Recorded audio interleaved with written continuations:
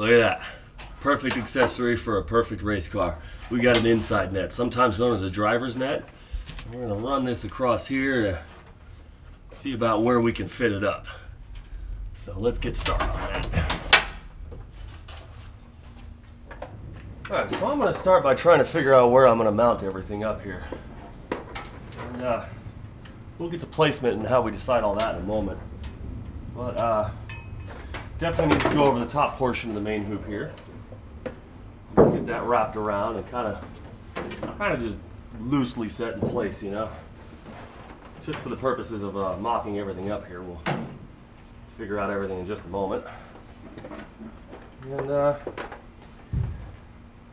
now we got to find a spot for the front of it to reach. And you know, there's not a whole lot of space here, or not really anything you can technically mount it to, but behind the dash there is. So according to the rule book for the class that this car is racing in, everything on the dash needs to be, you know, kept in place, all the panels, everything else like that, unless you need to modify them to facilitate the installation of certain components. So actually I'm looking at the dash clock here, and that seems to be the perfect place to actually run this net, or the front mounting portion of it, because right behind the dash there is a dash bar. It's a factory dash bar, and I think that'll be a great tie-in point for the front of this net. So I'm gonna get that clock out of there real quick. Have to kind of delicately pull this apart here. Unplug that. Okay. Just a few screws here on the back side. Get these out of the way.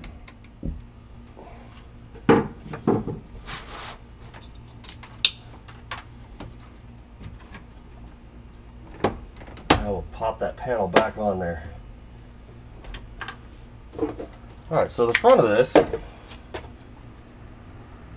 got a couple of straps, and this is going to be pretty difficult to get in there, but I'm going to feed it through and try very hard not to let it smash any of the components inside of there. It's a very, very tight fit. Hopefully I can reach everything.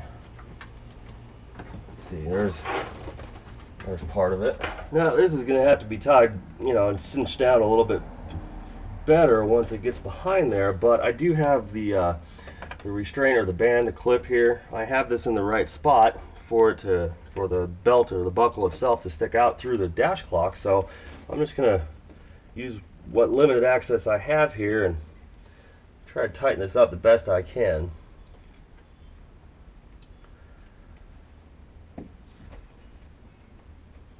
At least get it started, and then I'll run it back up in there and cinch it down. It would absolutely help out tremendously if you knew somebody with small hands. Get them to pull it in for you.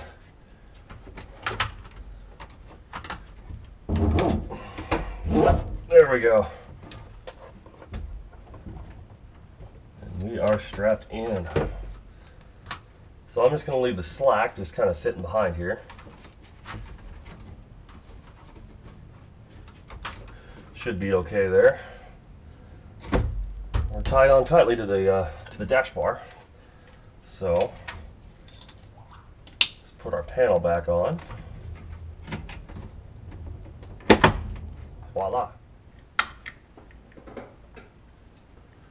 Alright, specifically in the rule book it states that the lower section of the net should pass horizontally about the level of the driver's shoulders. So our driver actually fits beautifully with the seat, and his shoulders are right about where the shoulder bolsters are supposed to go, so we can run that directly across. Now if you notice over here, there's absolutely nothing for us to tie onto, so this is quite a lot of excess on here, so I'm actually going to tie into the rear strut bar that we fabricated earlier.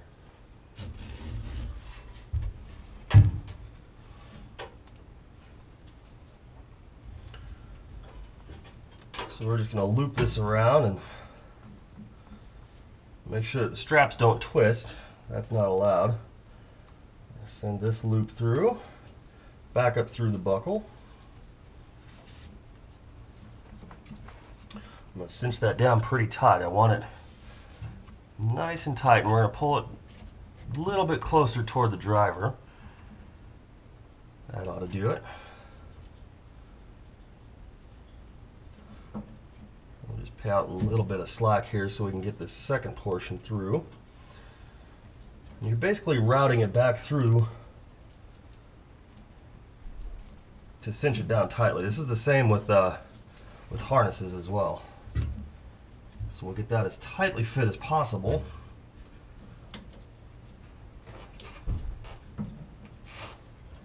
You want to pull up on the loop as it's already been fed through. Get that as tight as you can.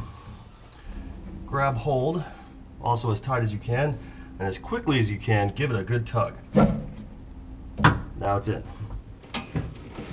The center strap is actually a breeze. And feed this around, kind of get it adjusted correctly. Hold tightly. Yeah, that looks about right. So again, making sure that the straps are not twisted. Feed it through.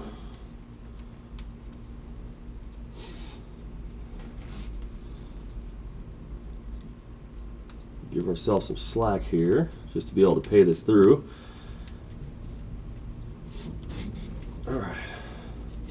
Now again, we'll pull the loop snug.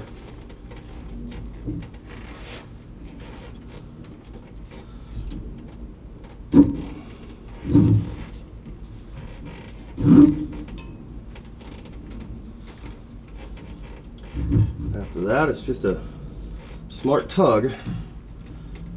Get it nice and snug. There's our center section.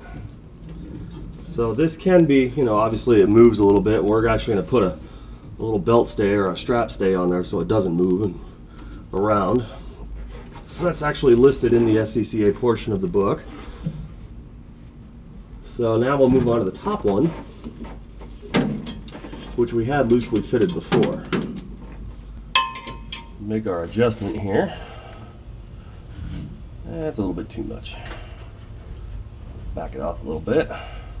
And that should be a good wrap around there. So again, I want to kind of pull it tight here and make sure that everything lines up where it's supposed to and correctly. So again, one more time, making sure that it doesn't twist. Start feeding it through the buckle.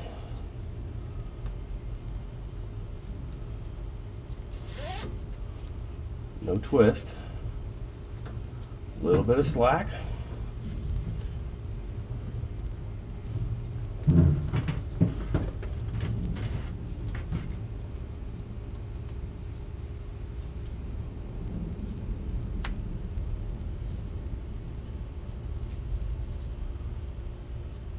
Need just a little bit more slack on there. There we go.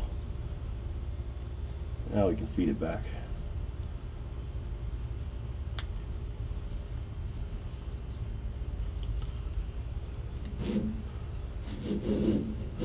Perfect. So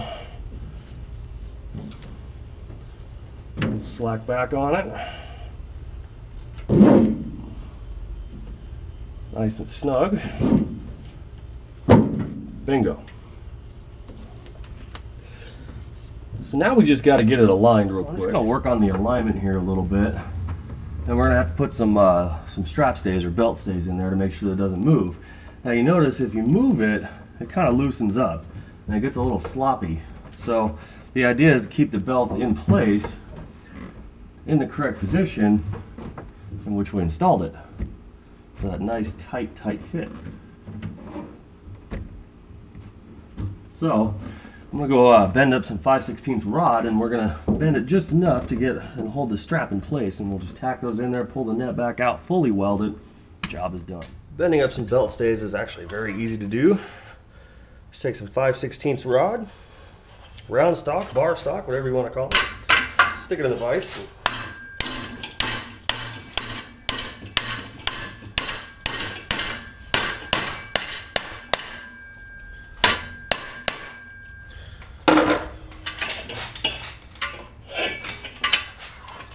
There's one half.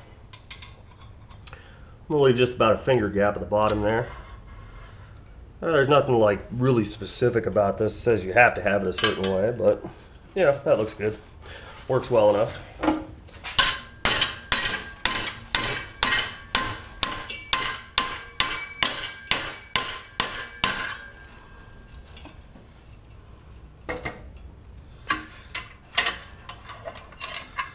Now we'll just cut that off even and we got a belt stay. These don't require a whole lot to get to stay. We're just going to toss a couple of tacks in real quick and make sure we maintain the alignment of the net.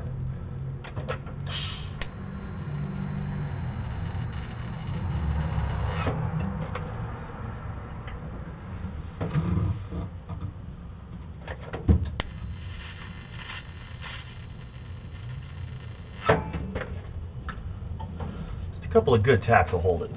Decisions. Should I have it on the back side? Should I have it on top? Yeah. Let's see. Yeah. Maybe I'll put it on the back. That should look okay.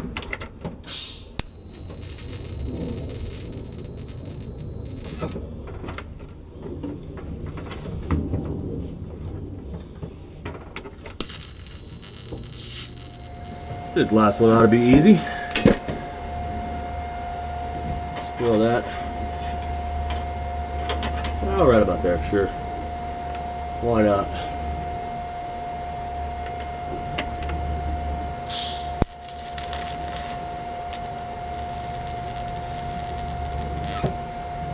So I'm just gonna take the net down real quick so I don't set everything on fire while I weld it. We'll just do the opposite of install to uninstall. And you want to attempt to not move your buckle.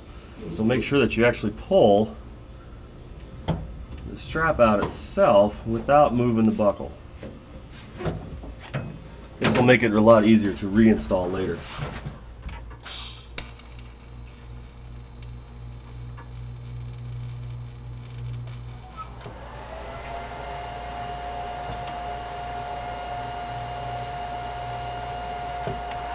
Sitting here looking at this while I'm waiting on everything to cool down here, and I'm like, you know what? I can make this look a little bit nicer than just a hole in the trim panel. So what I did, I gutted the clock, and I'm gonna stick that back in there, and that ought to look a lot better on the reveal. In fact, it'll look pretty clean.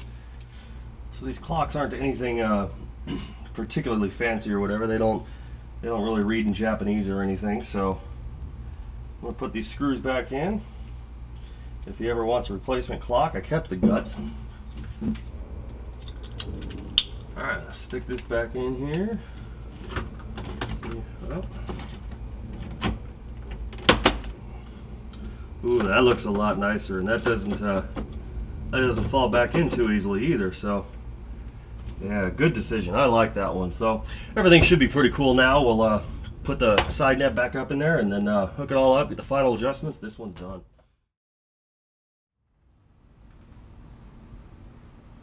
Pretty textbook.